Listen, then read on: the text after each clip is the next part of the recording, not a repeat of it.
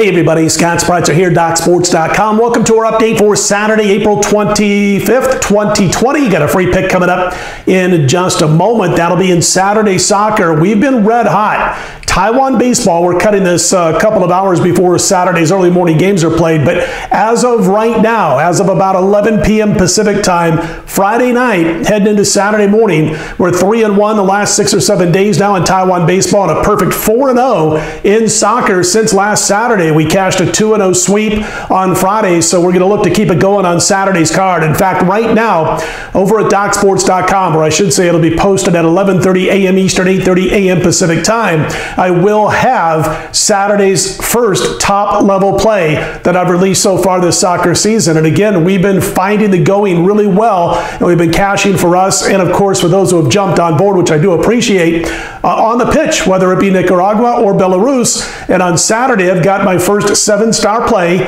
on the pitch. It's a night game on Saturday night. Both of the Nicaraguan games are taking the field at 9 p.m. Eastern, 6 p.m. Pacific, so plenty of time to grab that 7-star play. Also on the same report, I'm going to post a play for Sunday's card. You're going to get both the Saturday night play and the Sunday play in soccer. That's a Belarus play on Sunday. You'll get them both on the same report, led by the first 7-star play we've had this soccer season. And again, we're going to look to go to 5-0 since last Saturday in soccer. Now, as far as Taiwan baseball, highly doubt I'm going to be involved in Sunday's games, just looking at how the schedule has played out. And of course, we've yet to see Saturday's games, cutting this a couple of hours before the Saturday morning games get underway. Hopefully, the next time we come to you, we'll be at least 4-1 with our last 5 Taiwan games. And speaking of the next time I come to you, it'll probably be Monday afternoon. I mean, keep checking back, and if you click on the subscription button, then you will know, obviously, as soon as we post another video, but I'm assuming it's going to be Monday afternoon. Here's why.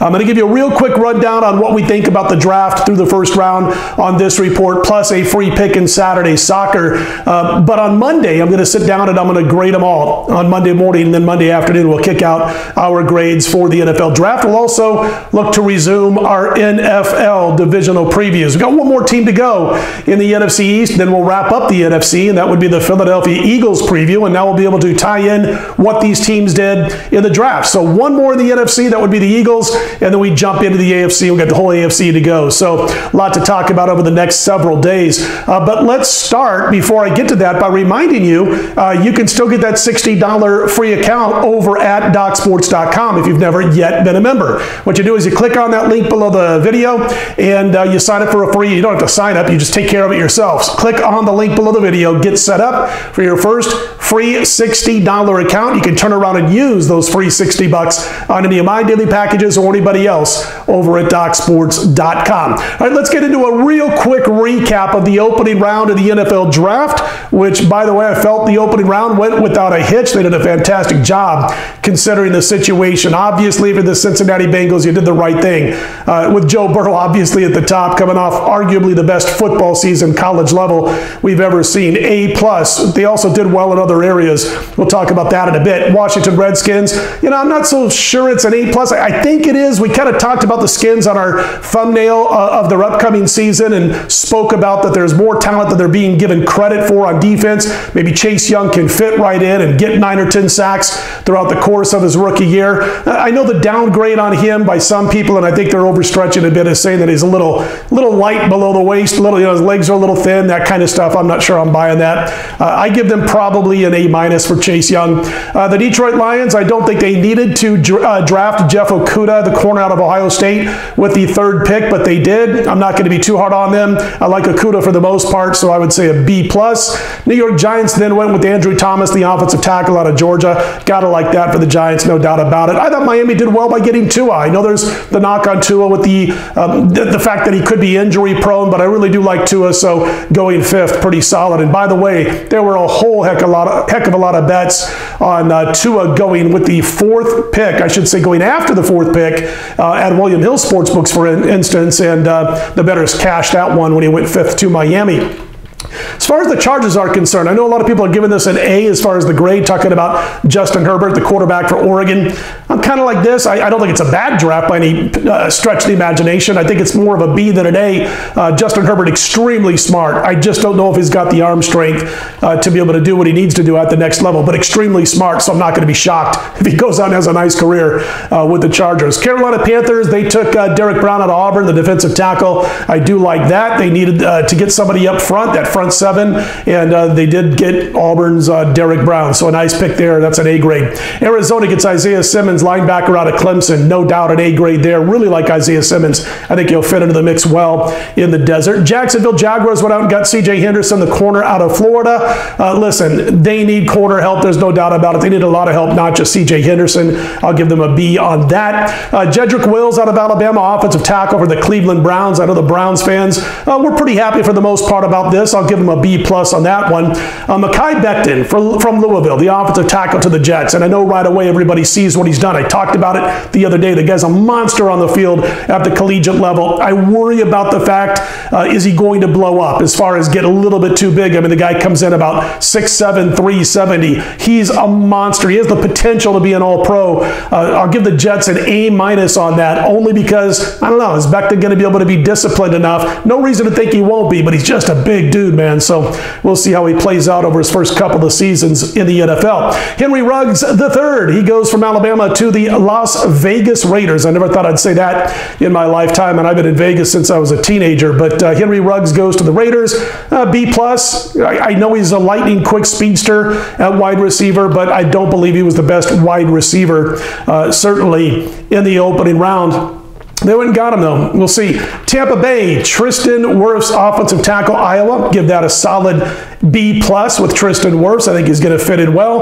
The Niners traded up and had that trade with the Buccaneers, by the way, and Javon Kinlaw, defensive tackle out of South Carolina. I give that a solid A grade, maybe an A- on Kinlaw. Jerry Jeudy, who I thought was going to be the first wide receiver taken in the draft, actually went to the Denver Broncos, 15th pick overall. I like Jeudy. We'll see if he can get the job done. I think he's an outstanding wide receiver. I thought he would have been better off in San Francisco, to tell you the truth, but Denver also needed him, so I think he'll do well there. The Atlanta Falcons, I'll give him a B for A.J. Terrell, the corner out of Clemson. Dallas Cowboys went out and got CeeDee Lamb. I mean, I don't think you can miss there. I think that's an A, solid A, maybe even an A+ to be able to get CeeDee Lamb with a 17th pick in the opening round. I thought he was going to go around 14th. He fell a couple of spots. Dallas pounced. Now, here's what I'm not crazy about. Miami in the draft with the Steelers, in the trade with the Steelers, they drafted 18th. They got Austin Jackson out of SC. Listen, I know you got to protect Tua up front. I just think that they could have, drafted Austin Jackson later on. I really do. Las Vegas Raiders drafted once again 19th. Damon Arnett, corner out of Ohio State. Boy, I thought there were other guys who were better. Jeff Gladney, Trevon Diggs, to name a couple that I thought would have been better in that spot. So I'm going to give them a C+ on that pick. Jacksonville Jaguars went 20th from the Rams, and they went out and got Clavon Chase on the LSU outside linebacker. Absolutely a steal at 20. That's an A+. Philadelphia, Jalen Reagor, the wide receiver out of TCU. I'm a little surprised here. I know the Eagles did need some receiver help. Alshon Jeffrey always seems to be hurt. Deshaun Jackson hurt him last year. I mean, they just had nobody to throw to. I think there were better receivers at that spot than Reagor out of TCU. In fact, I was kind of surprised that as many Big 12 players went in the opening round as did. Minnesota from the Bills, 22nd pick. Justin Jefferson, wide receiver LSU. Nothing wrong with that at all. In fact, I think Justin Jefferson should have been higher than a number 22. So I think the Vikings got a nice draft pick there, and I give them an A for that. Chargers went out for the Patriots at 23 and got Kenneth Murray, linebacker, Oklahoma. Solid A grade for the Chargers. Saints and Cesar Ruiz from Michigan can play center, can play guard. Cesar Ruiz, let me pronounce it correctly. I thought that was a B+. I like Cesar Ruiz going here at the 24th pick. In fact, I kind of weighed whether he was going to go late first round or early second, but as I got closer to the draft, I thought he would go late first round, and he did. San Francisco from the Vikings, they drafted 25th. They went out and got Brandon Ayuk from Arizona State, wide receiver, and there you go. San Francisco, I thought they might go for Jerry Jeudy earlier in the draft, but because they didn't, because wide receivers were deep, they were able to get Ayuk, and I think he'll fit in well with that squad. Remember, they lost Emmanuel Sanders in the offseason.